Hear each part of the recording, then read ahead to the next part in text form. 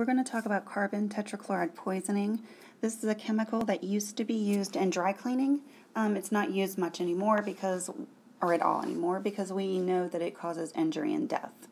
But because of its history and the fact that it's been studied extensively, we understand pretty well what's going on at the cellular level, and it serves as a good example to help you better understand some of the things that cause chemical injuries to cells.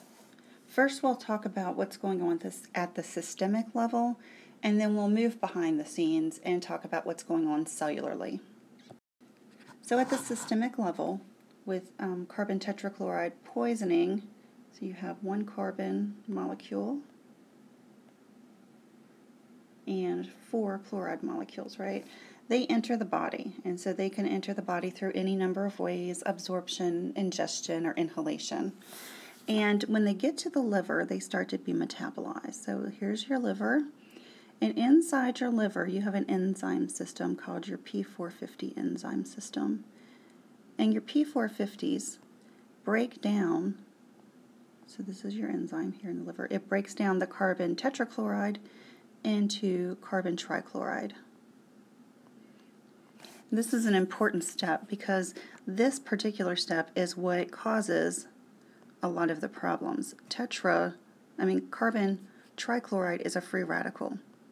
So it's got uneven electron charge, and it's always looking to steal electrons from anywhere else in order to even out its charge. And what it's doing here in the liver is it's going to the smooth endoplasmic reticulum. This is my example of that. It's not great. And it's causing lipid peroxidation. So it's stealing electrons from lipids.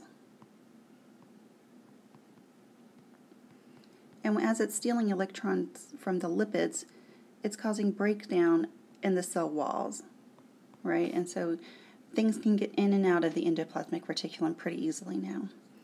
So you have some free fatty acids here. These lipids are breaking down, and you have all these tiny little molecules. Well, you know in chemistry that like dissolves like or absorbs like, and so these are turning into bigger and bigger molecules, right? And that is occurring inside the liver, creating this big fat liver.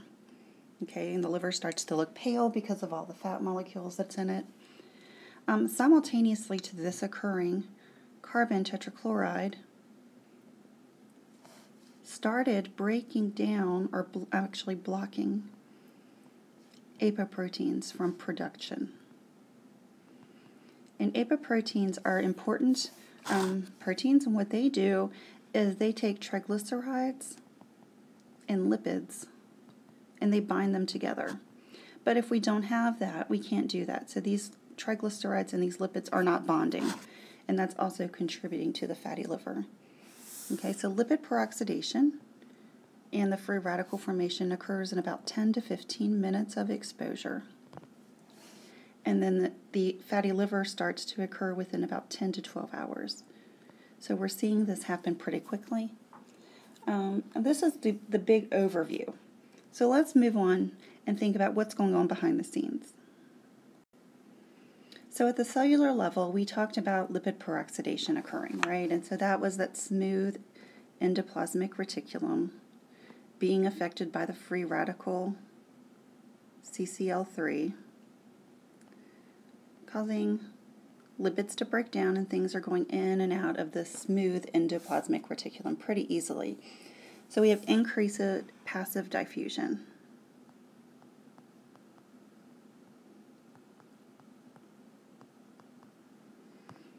Okay, and so with increased passive diffusion, that means things are going to get into the cells, right? And so some of the things that might get into the cells are calcium, sodium, and water. So all these things are moving into the cell. And that causes the cell to get big, because now we have this cell that's got calcium and sodium and water inside of it.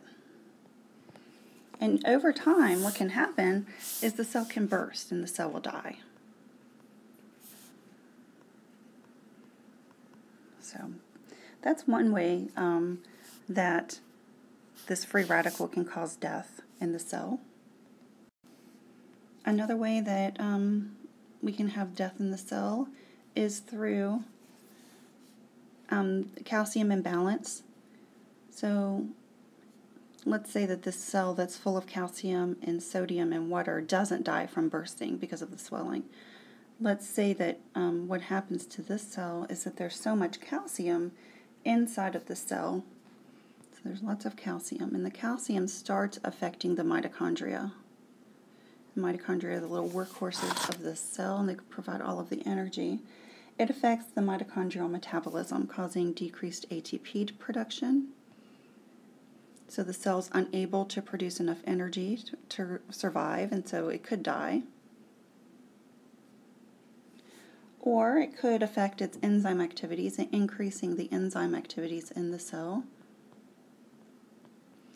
And so when you have increased enzyme activities, you're increasing or activating ATPases, proteases, and phospholipases. This causes damage to the nucleus and to the cell wall. And it also causes cell death. Okay, so now we have two ways. We have cellular swelling and we have calcium influx. But also another thing, a third thing that can happen is that we'll go back to this cell that's full of calcium and sodium and water, and we'll talk about electrolyte imbalance. So with electrolyte imbalance, what's happening here is that you have this cell, and inside the cell you have lysosomes. And these lysosomes are affected by electrolytes. And when there's an electrolyte imbalance, they start to release lysosomal enzymes. Okay, and these lysosomal enzymes are phagocytic. And so what they are actually doing is they're destroying other organelles. So they might destroy the mitochondria, they might destroy the endoplasmic reticulum, but it's killing off all of the organelles so the cell can't function. And that results in cell death as well. Okay, so you have these three ways that lipid peroxidation contributes to cell death, and all of those things are occurring simultaneously as the liver is starting to accumulate large fat molecules and turn into a big fatty liver. Okay, so that's the cellular breakdown. Hopefully you understand how this poisoning occurs now and it makes sense to you.